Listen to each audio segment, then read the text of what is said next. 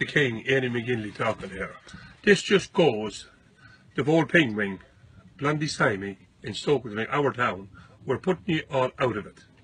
Right? It's Blondie House. Now listen, Blondie Simey.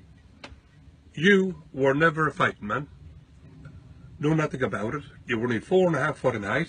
You had 2 little fat hands. You couldn't see your belly.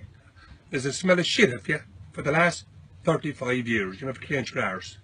You were nobody but a bald head, 2 little bird's eyes, and no teeth. And a smell of shit of your mouth. Right? Your grandson, Sammy, is absolutely, totally useless.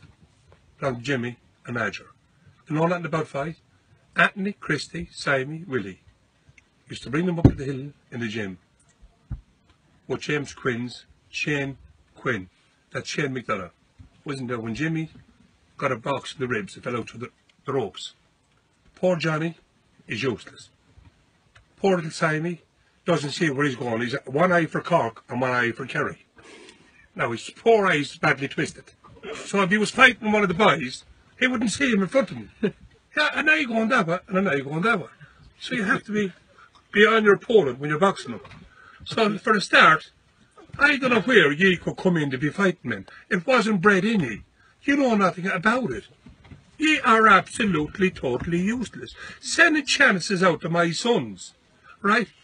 They live in divine legends, boxers, all over the whole world. They're stars, right? They're just super value in the whole world that nobody in the world will fight. They're all terrified of.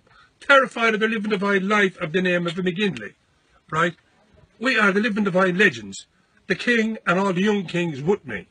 I am still fighting as good as ever, better than ever was when I was a young man, and I'm still here today to fight anyone. Just a minute.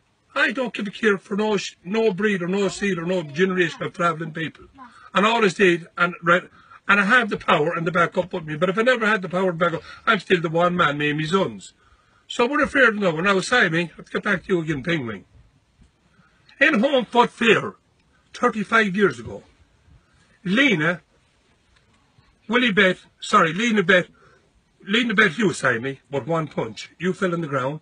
The paramedic came and put a breather on you, got you alive after a half an hour.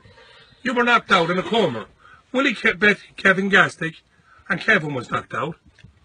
Dick Smith was there, John Sykes, Ginger, right? Hey, listen to this very carefully, Sammy.